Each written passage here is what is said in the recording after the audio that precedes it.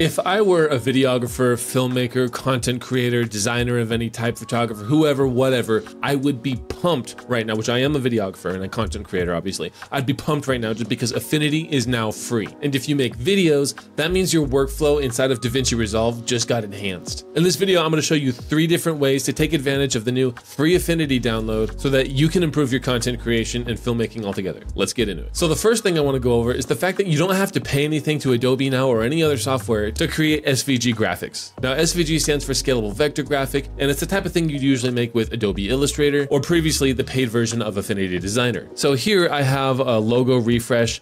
This is my current logo right now, and I'm looking to refresh it, and I still wanna make some tweaks here, but let's say I wanna export this and bring it inside of Fusion so that I can mess around with the shapes there and perhaps animate them, give them some motion. All I'm gonna do is come up to File, Export, Export. I'm gonna choose SVG here on the side, right? I'm gonna do high quality, and I wanna make sure I'm in Artboard 2. This is Artboard 2 right here, and let's take Artboard 2, and I'm gonna press Export, right? Now I've saved my file. I'm gonna jump inside of DaVinci Resolve. I have a timeline open, you can see already. Go to Effects, Fusion Composition, drag my Fusion comp in here, open Fusion page, bada bing, bada boom. I'm gonna drag in a blank background here, bring the alpha down to 0. And now all I'm gonna do is go to Fusion, import SVG. Now watch this. Locate your file, find it, hit OK, and bada bing, bada boom, it loads your file just like this inside of Fusion. You drag an output into your merge in your main flow line, and it loads up just like this. And you can actually open it up and see all of the different things inside of here. And it loads everything like this. So you don't need to purchase Adobe Illustrator anymore for this to create these scalable vector graphics. You can just get Affinity and import them just like this. Now the second thing that makes Affinity a game changer with your workflow inside of DaVinci Resolve is that you can make concepts for your lower thirds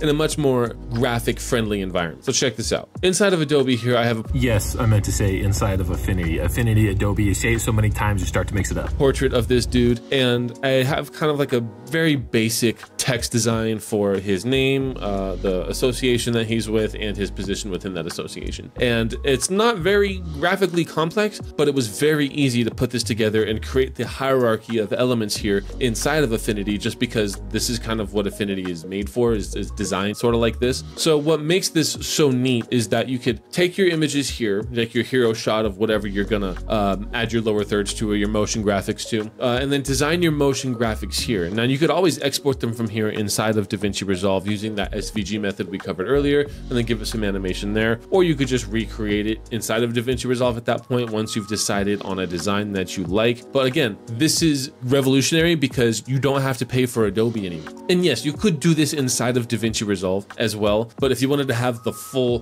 complex control Fusion offers you inside of DaVinci Resolve, you can still use that control and take advantage of it once you've imported something in. If you prefer not to design your stuff inside of Fusion, if you want to design your stuff in a layer-based software, here you go. You see I have a group here, and it's just super simple. I could move this stuff around, and I could just take this design inside of Fusion, inside of DaVinci Resolve, and then animate it to my heart's desire. The third and final thing that makes Affinity such a game changer with your workflow inside of DaVinci Resolve is the fact that if you have, say for example, I have this image here of 3 new iPhones lined up, and I want to just cut that middle, that orange iPhone out of this lineup and use it inside of my DaVinci Resolve animation or my DaVinci Resolve video. Well, Affinity makes that really easy, thankfully, and even in the free version as well. So you might have heard with the new Affinity release that if you pay for Canva AI, which is only $15 a month, if you want the AI features, you don't even need to get them. It's not required. But if you pay for that, you have access to tools like background removal, generative fill, generative extend, and all that sort of stuff. There's also just like the prompting where you could just like circle something and say, I want to see this, this, this, and that, press enter, and it pops up.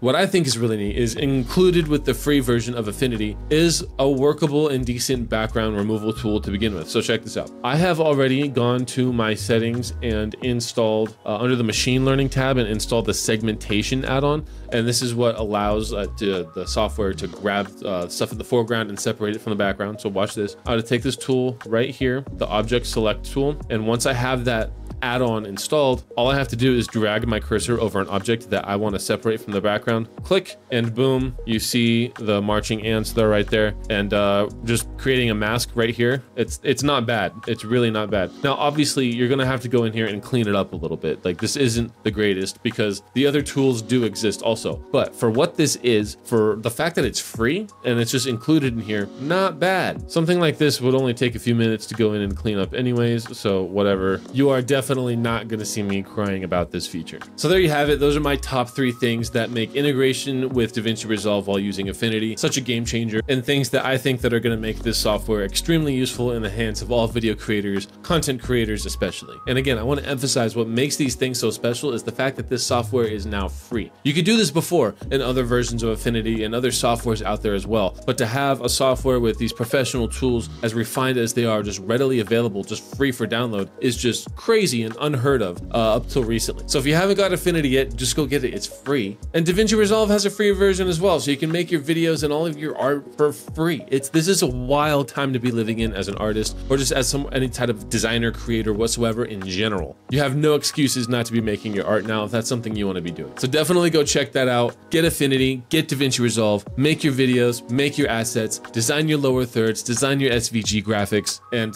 the world is your oyster. The sky is the limit. Hey, my name is Ethan Robbins. I constantly make videos about how to use DaVinci Resolve and things that make DaVinci Resolve so much better versus the competition, and why you should leave Adobe. There's never been a better time to leave Adobe than now. If you like these types of videos, subscribe to the channel, leave a comment, and if you like this video, like it, and if you dislike it, dislike it. Leave a comment if you have any questions down below. I'd like to know your opinion on what's going on with Affinity. And most importantly, don't forget to subscribe to the channel. And while you're at it, you might as well grab some freebies over on my website. I have a whole section just free assets and free things to download for your filmmaking and content creation. The most popular thing is a vertical safe template. You can go on there, and it's this vertical safe template so that when you're editing your TikToks or your Instagram reels or whatever, or your YouTube shorts, you can see what's going to be in frame and what's not going to be blocked by the buttons and all that stuff. And it works across all 3 of them, and it's the safe zones combined across all of them. So what works in one works in another, and it's free. It's on my website. Go grab it. Anyways, thank you guys so much for watching, and I will see you guys in the next video.